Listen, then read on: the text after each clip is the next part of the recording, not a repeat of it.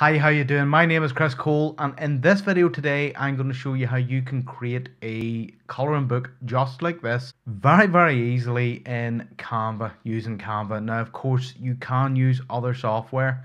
You can even use Microsoft Word, or you can use PowerPoint, but in today's tutorial I'm going to show you exactly how to do this using Canva.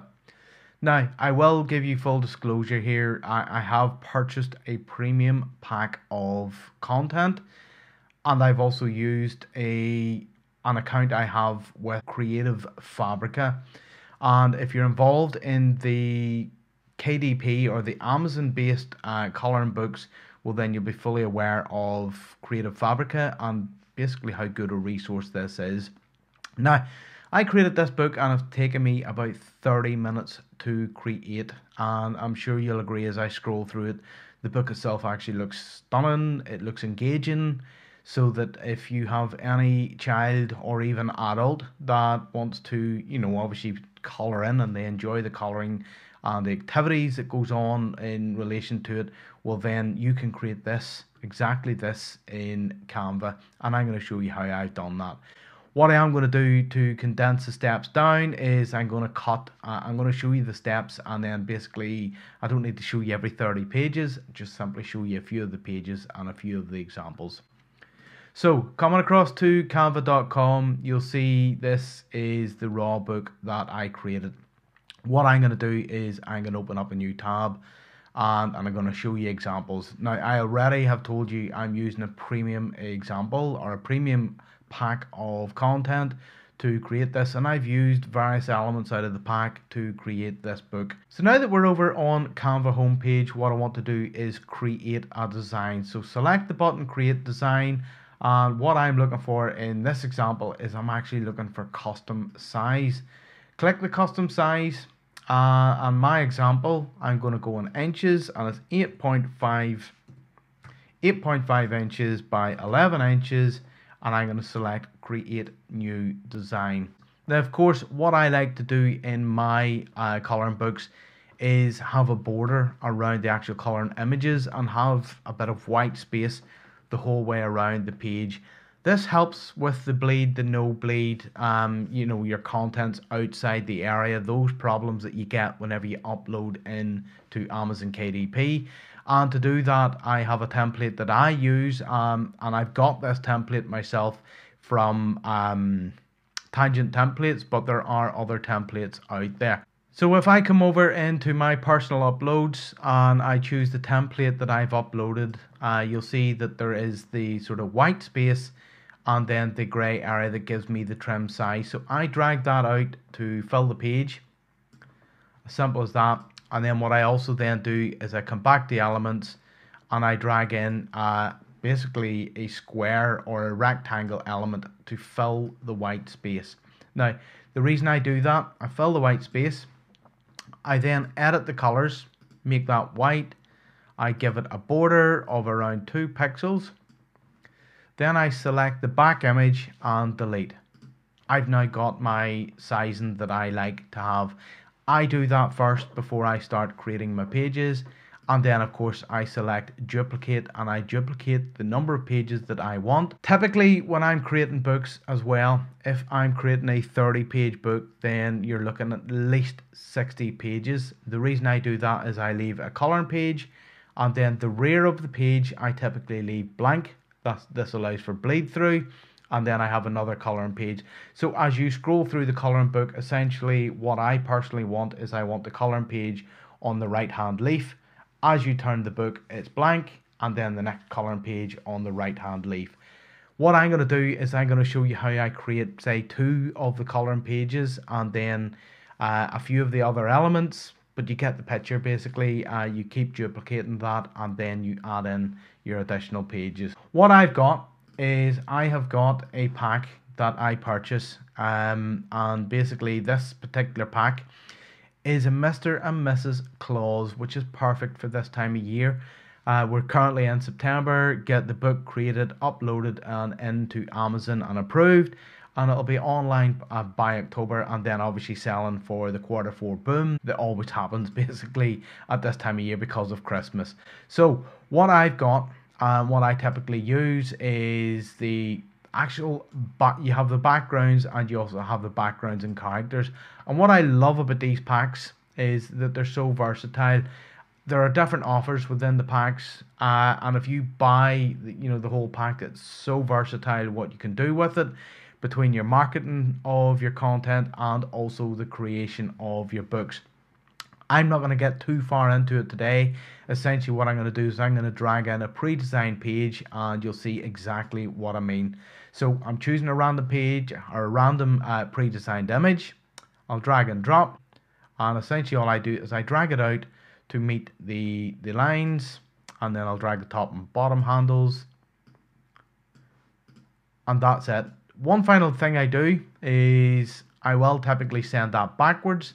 So basically I made a mistake there previously. My shape fill should be 0, and then I just have an outline, and then if I click away you'll see I've got a border around the image, and then of course the image itself. What I'll do is I'll duplicate this page. I've got a third page to do. Again, I need to edit my shape, so I have 0 fill, which of course you can't see at the moment. But if I then bring it back in another image out of the pack, and in this example I'll choose image 20, drag and drop, let that upload, and then I literally drag that out to meet the borders, drag it up, drag it down, and then right click and then send backwards. If I then click away from the page, you'll see I have basically a ready to go coloring page. Perfect. Now, in order for me to create a wee bit more engagement in the books, you can continue with these packs. The packs are fantastic. You get 30 images, which gives you a perfect coloring book. I like to make a bit of a twist in it. Sometimes I will put additional characters into the pre-existing images. I'll change the background around with the actual main character. It just depends on how I feel. Additionally, what I'll also do, just let me duplicate that page. I will delete send backwards, delete that image. So I've kept my border. Additionally, what I also like to do is I like to add in, say, a word search, or I like to add in a maze, and then I use my characters with the maze, and that's what I'm going to show you in this example. So if I come across, I have other examples here, and these are basically I picked these up. I went over onto creativefabrica.com. I searched for mazes. I believe it was actually Christmas mazes, was what the term that I put in. So in amongst this pack, I'm going to choose this image here, and I'm going to drag it in and drop. You'll see now I have a maze that I can position and move about in my page. What I then do is I come back into my main pack and I look at my characters, and for example, we have Santa, and if I scroll through the preview, say, so that's Mrs. Claus. So we'll put Mrs. Claus into the image. And I put her to the bottom.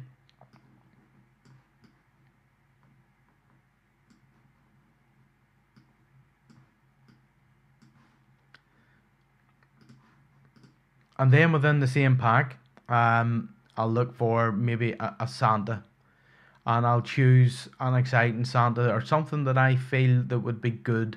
There's Santa tucked up in his sleigh. Santa's got a little teddy. There, we'll use that one.